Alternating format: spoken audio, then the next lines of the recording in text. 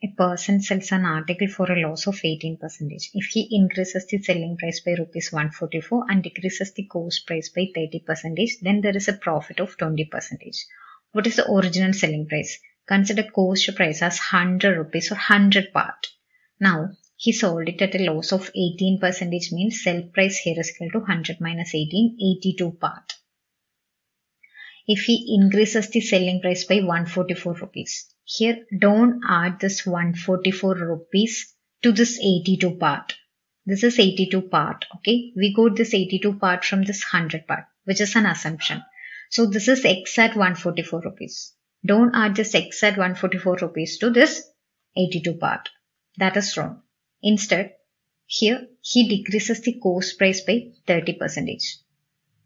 So you can take the decrement of 30% from this 100 part because this is percentage. This is percentage of cost price. So 30% of 100 is equal to 30. So 100 minus 30 is 70 part is the current cost price. Now when he do that, his profit is 20%. So his profit is 20%. So take 20% profit from the 70 part. 10% of 70 is 7, 20% is 14. So 70 plus 14 is 84 part is the current selling price.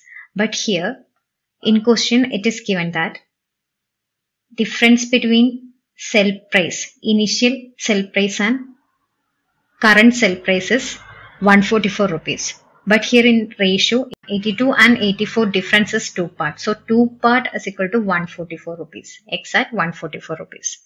In question it is given that difference between initial sell price and current sell price is 144 rupees. And here it is 82 and 84 difference is 2 part. 2 part is 144 means 1 part is equal to 72 rupees. If 1 part is 72 rupees, we need original selling price which is 82 part. So 82 into 72 is original selling price which is equal to 2 into 2 4, 7 into 2 14 plus 8 into 2 16.